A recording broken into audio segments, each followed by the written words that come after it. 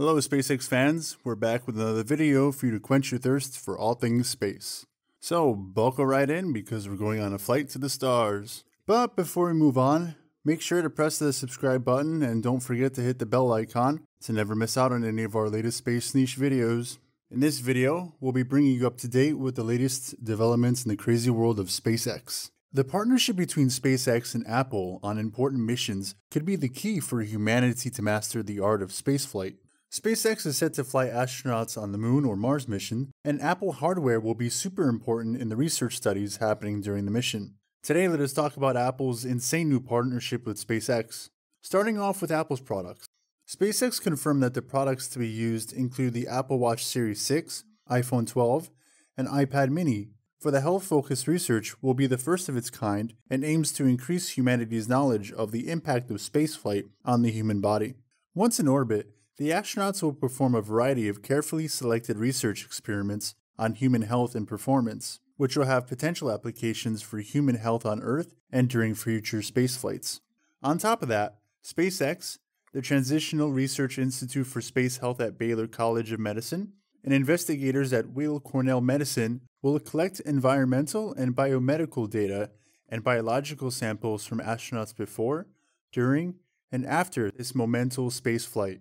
Now the biggest question, how do they plan on collecting data?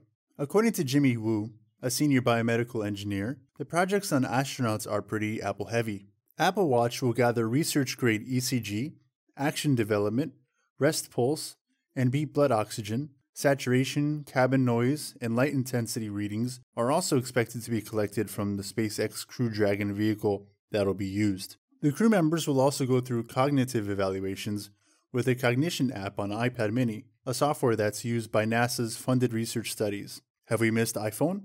Apple's iPhone 12 Pro is being paired with the Butterfly IQ Plus ultrasound device to scan the crew's internal organs. The evaluation will help determine whether people with no medical training or experience can use it.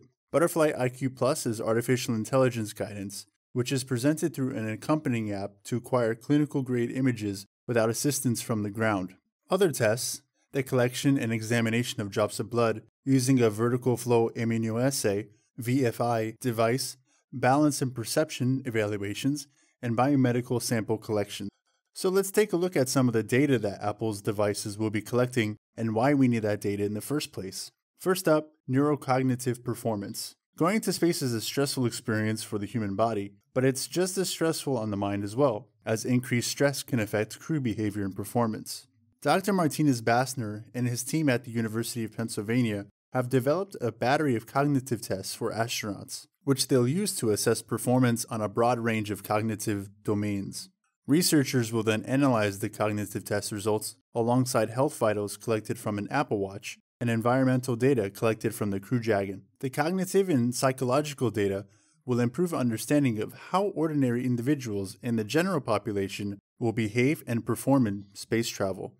The results will be super relevant, especially since commercial spaceflight is becoming more and more popular by the day. During spaceflights, bodily fluids move differently inside the human body, and astronauts are more susceptible to certain medical conditions. Medical imaging can be used to monitor and track. In these changes, ultrasound is NASA's preferred medical imaging method for tracking the health of astronauts on the International Space Station, as well as for future deep space exploration missions to Mars. As we mentioned before, the SpaceX astronauts will use Apple iPhone 12s fitted with a Butterfly IQ Plus ultrasound device to study differences in structure and fluid movement in the neck veins, eyes, gallbladder, and urinary bladder. The study will also be evaluating how effectively Butterfly IQ is as a user-friendly interface. AI technology will enable minimally trained passengers to acquire high-quality ultrasound images, which are considered hard to get and are usually collected by ultrasound technicians. If the research experiment is successful and Butterfly IQ Plus gets validated, it could become an important diagnostic tool for medical systems on future deep space missions.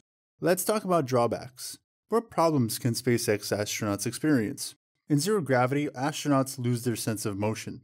This neurovestibular concern could cause motion sickness, nausea, and other disorienting effects. Neuroscientists will study how passengers go up and down on Earth versus in space, and how they use that information to control eye position and posture. The results might allow predictions of who will get motion sickness in spaceflight and enable the taking of precautionary measures. The sensory motor tests will be easily accessed through the iPad provided to every crew member. If the neuroscientists' efforts are successful, they could help prevent or minimize the effects of motion sickness and disorientation, thus massively improving the spaceflight experience. In the past, Apple has been working on satellite technology to connect its phones to the internet without requiring a land-based carrier like AT&T or Verizon. It's a small project so far, with only about a dozen engineers, according to a report on Bloomberg, but it's obvious how appealing it would be to the notoriously independent company to be able to sell phones globally without having to bother with local carriers. And there'd be customer benefits too: no dead zones, no roaming, and no 50-page carrier contract. In regards to that, Elon Musk's SpaceX announced plans to launch up to 42,000 satellites in order to set up a space-based communications network, Starlink. For context, only about 9,000 satellites have been launched in all of space history, about 5,000 of which are still in orbit, and only 2,000 are actually still operational. It's clear what Apple has to gain here: freedom to sell phones into a global market with global connectivity without irritating contracts and technical restrictions with landlocked cellular carriers. SpaceX, on the other hand, needs customers for its planned mega fleet of communication satellites. While company president Gwen Shotwell said in 2018 that SpaceX was profitable, data from the Wall Street Journal indicates that it earned an operating profit of perhaps 0.2%, hardly a cash-making machine. Apple's work on communication satellites and next-generation wireless technology means the aim is likely to beam data to a user's device, potentially mitigating the dependence on wireless carriers or for linking devices together without a traditional network.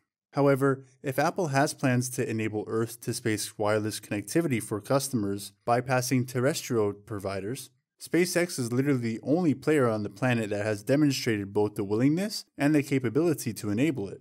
The early beginnings of the Starlink network proves that, and Apple's cash could fuel it. It's important to note that a corporation the size of Apple is continuously working on multiple projects, many of which will never see the light of day.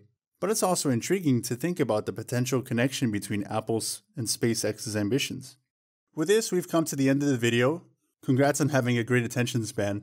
Let us know how excited you are about the new ventures of SpaceX down in the comments below. Thanks for watching, and if you enjoyed the video, please make sure to like and subscribe for similar content. Until we meet next time.